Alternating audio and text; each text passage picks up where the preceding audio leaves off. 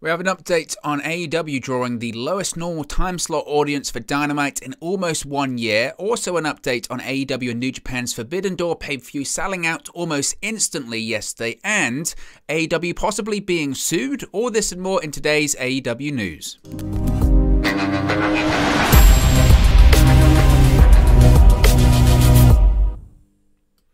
Hey guys, welcome back to Wrestling News 365. Hope everyone is doing very well. As always, there are plenty of news stories to get into in the world of All Elite Wrestling. So let's start off talking about everyone's favorite topic, the ratings for Dynamite this week, because Dynamite's been on a bit of a slide when it comes to the viewership figures in recent weeks, right around, you know, towards the sort of midway point of last year, regularly doing over 1 million viewers. Since the competition of NXT on the same night of AEW has gone, they've been regularly doing 1 million viewers, and over the course of the last few weeks, they've been continuing to drop off when it comes to viewership. Now, granted, there's been a lot of competition going on, but it certainly is going to be something that those within AEW are certainly going to be aware of, and it's got a lot of people talking on social media as well. So Wednesday's live edition of AEW Dynamite drew 833,000 viewers on TBS, according to Nielsen via Showbuzz Daily. Now, this is down 9.55%, nearly 10% from last week's episode, which of course drew 921,000 viewers. Now, this week's Dynamite drew a 0.32 rating in the key 18 to 49 demographic. Now, this is down 3.03% from last week's 0.33 rating. Now, Dynamite ranks number 4 on the cable top 150 this week with that 0.32 rating in the 18 to 49 key demo. Dynamite ranks number 36 in viewership for the night on cable this week, which is actually up from last week's number 37 ranking. Now, Wednesday's Dynamite drew the lowest audience for the show in its normal time slot since May 19, 2021, nearly a year ago, pretty much, which went up against an NBA play-in game. This was the second lowest key demo rating of the year, ahead of the February 16 episode. Now, Wednesday's Dynamite, as I mentioned, was down 9.55% from last week, and the key demo was down just over 3%. Of course, the NBA playoffs game between the Mavericks and the Suns dominated the cable top 150, and the NBA playoffs have essentially just been dominating cable in general. This isn't just an AEW thing, this is a WWE thing as well. But what is interesting too is that this week's Dynamite viewership was down 24% from the same week in 2021. The key demo rating was also down 24% from the previous year. However, the 2021 episode did not face any competition from the NBA. So, is it going to be a concern for AEW? Well, I think so, because they haven't done 1 million viewers since the March 23 episode, which they're going to be concerned about. Now, again, granted, in recent weeks they've had really strong competition. Ironically, on the station, well, on the channel that they were previously on TNT. So you could argue, well, if they were still on TNT, they would have been moved. They would have been moved to this, you know, Saturday night, Thursday night, Dynamite, all this kind of stuff. And who knows what the ratings would have been. And as AEW starts to settle into this pattern, because part of the biggest problem with them being on TNT, wasn't it, is that they were moved around a couple of times, and especially once you got into those summer months, it just made it so difficult for AEW to really build up some momentum. They'd build up momentum, do a string of good numbers for them, over 1 million, and then they'd have to get moved to Saturday, and they'd just drop off, or they'd be moved to really late night, and then they drop off, all that kind of stuff, and it would be a big frustration for them. So you could argue, well, this could just be the pattern, I suppose, that AEW falls into when they're on TBS every single week in the same time slot and they're not being moved. We could just see year on year.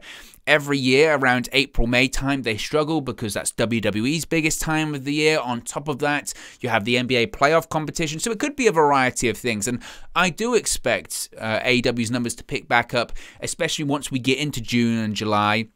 Because, of course, and September rather, because that's around their biggest pay-per-views of the year. Of course, at the end of May, you've got Double or Nothing, and then after that, you've got All Out in the first week of September as well. So I do expect AEW's numbers to pick up. Again, we're kind of, I guess, trying to see what this pattern is going to be with AEW. But certainly, the fact that they haven't done 1 million viewers in nearly, a month, is going to be a concern for them. Absolutely is going to be a concern. And during that period of time where the ratings have continued to go down, because they've gone down the last, 1, 2, 3, 4, 5 weeks in a row, during that period of time, the key demo has also gone down 5 weeks in a row. So for what it's worth, you can talk about competition, but also, you could maybe say that key demo is maybe their key audience. That's going down as well. And I don't think it's because that Dynamites are bad shows, but I myself, as a viewer, have kind of noticed recently, and I'd be really fascinated to know what you think about this. I have noticed recently that some episodes of Dynamite, not all, but some episodes of Dynamite, you do watch and you sort of go, if I missed the show this week, would I have really missed out? Would I have really regretted missing this show? And sometimes it is no. And that is par for the course when it comes to weekly episodic television also. So it's an interesting one when it comes to Dynamite. Again, I do expect the numbers to pick back up as they get into their bigger parts of the year, but they'll be aware. They'll absolutely be aware this is meant to be the build to one of their biggest pay-per-views of the year. We're in the month of Double or Nothing. And they'll be very, very aware that the numbers are going down. And they need to get some of that momentum because, again, if you think about the momentum that they did have around sort of June, July, August time last year, they had so much momentum with, All Out, CM Punk, all that kind of stuff.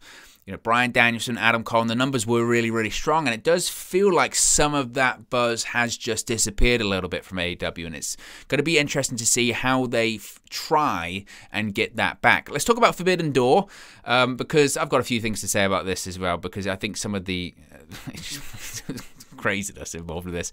So New Japan Pro Wrestling and All Elite Wrestling, of course, are joining forces for a super show later this summer. It's going to be taking place on June 26th at the United Center in Chicago, and it's going to be called the Forbidden Door, or Forbidden Door.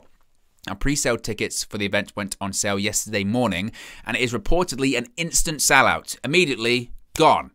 Well over 20,000 people were in the ticket queue at some point yesterday morning, with the website letting people in slowly until all available tickets were sold. It took around 40 minutes until every single ticket that could be purchased was sold. So not bad at all. Now, it is expected that a limited amount of tickets will become available when they are open to the general public on Friday, May 6th at 11 a.m. Eastern Time. The arena is currently set to hold up around 14,000 fans, but it's possible limited view seats could become available, or they could try and expand the seating map. I think they'll probably try and do the latter because the demand is very high for this.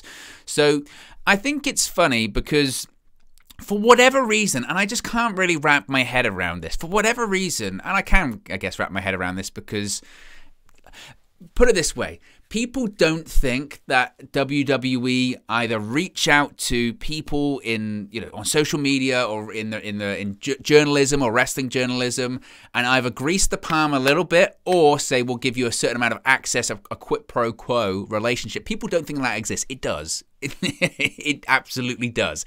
If you don't think it does, you are very naive to WWE's business practices. But for whatever reason, there were these people on social media that were saying this show wasn't going to sell out. Of course it's going to sell out. Like, of course it was going to sell out. It's in Chicago, which is a hotbed, not just for AEW. It's a hotbed, obviously, for AEW, but it's a hotbed for pro wrestling in general. This is a first-time big event that New Japan and AEW have come together for a super show. So people are going to fly in. It's not just going to be people from Chicago. Largely it will be people from Chicago, but there's going to be a lot of people flying in for this historic event. Of course it was going to sell out. It was always going to sell out. And some of the theories put on social media about only hardcore wrestling fans are going to be enjoying this, so the only hardcore wrestling fans are going to show. Well, yes, and too, but you're kind of doubting, like, hardcore wrestling fans will be willing to fly somewhere for a show. There's millions of hardcore wrestling fans, not just in the United States, but around the world. Who's to say people from Japan won't come to this show?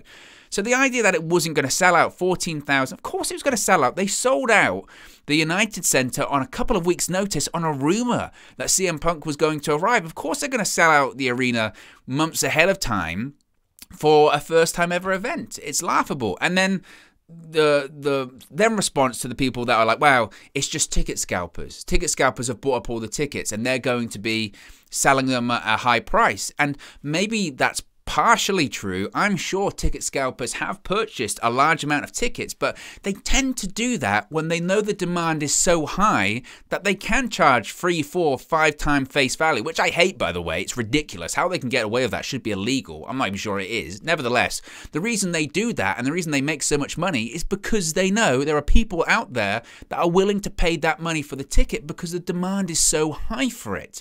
They wouldn't do that if they thought, oh, no one's going to be interested, so what's the point? They do it to make money because they know they can make money from it. So all of this stuff on social media that was bizarre, that females won't be interested, so they're not going to sell out. First of all, females are interested, and it's just so ridiculous a comment to make, all that kind of stuff. And then people are going, oh, AEW, they're just catering to their core audience for this pay-per-view. What's bad about that? Heaven forbid you give your audience what they want, or a part of your audience what they want. Some of the stuff is just bizarre, absolutely bizarre. So it sold out. I'm not surprised that it sold out. It was always going to sell out. And now some of the sort of mental gymnastics some people are doing to try and justify it selling out, going, oh, it's scalpers. Oh, it's just because of whatever. It's like, come on, it sold out. Okay. Like, you know, it's bizarre. It's bizarre. And scalpers, by the way, work for every pro wrestling show and every show in general. So I just find some of the excuses involved in this just, again, frankly, bizarre. Absolutely bizarre. Finally, AEW is getting sued.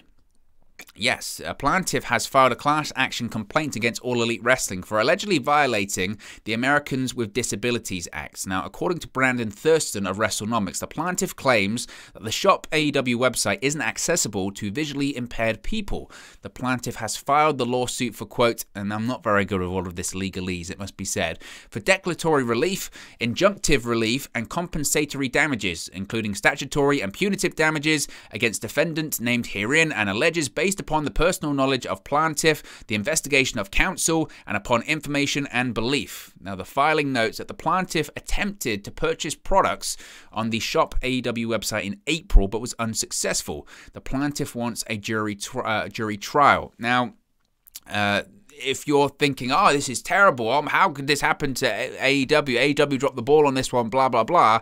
Well, WWE had to deal with a similar kind of situation. The lawsuit is very similar to what WWE dealt with a few years ago. Now, WWE had settled the WWE Shop lawsuit out of court for an undisclosed amount of money in December of 2020. So I would think this will probably be a similar situation. AEW will settle, and it will be a case of, like, You could argue, certainly, from an AEW perspective, they'll be saying, look, WWE got sued for the same thing a couple of years ago. So obviously, it's not just a pro wrestling thing, it's a website thing. If you've got a website and you're a commerce website, even if it's just a Shopify website, make sure you've got these functions set up.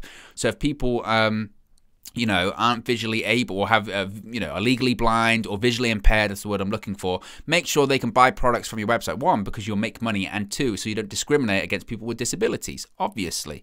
But AEW's obviously been caught cold with the same thing that WWE was caught cold for. People that are setting up these websites aren't setting up all of the functions properly, and it leads to issues like this.